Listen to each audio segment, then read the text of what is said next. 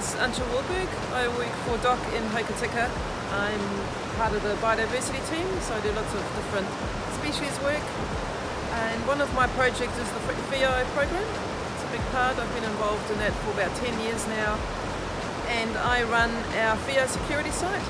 So this river here, the Kawaka, is part of that site, but it extends into other valleys as well as the Arahura, the Styx, Taipo, goes all the way over to the Deception near Otira.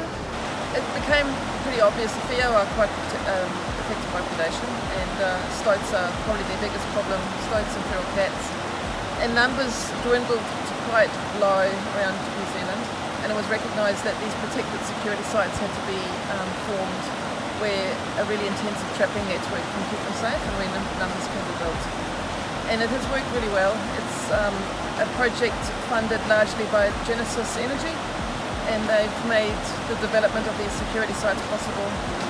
And we are now looking at with over 800 protected pairs around New Zealand. The total number of Whio is higher than that, but Whio that are in unprotected sites with no trapping, their numbers are on a slow decline.